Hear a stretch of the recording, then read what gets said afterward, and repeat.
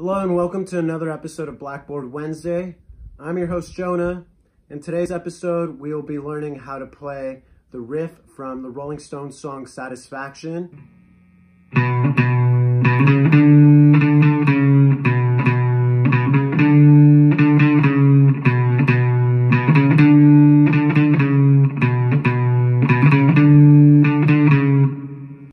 Now let's take it a little bit slower and break it down.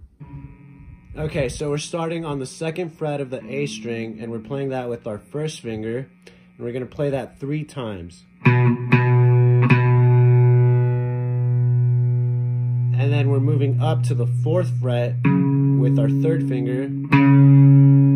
We're playing that once before going to the 5th fret with our 4th finger, and we're playing that 3 times as well before going back to the 4th fret. And then you just repeat.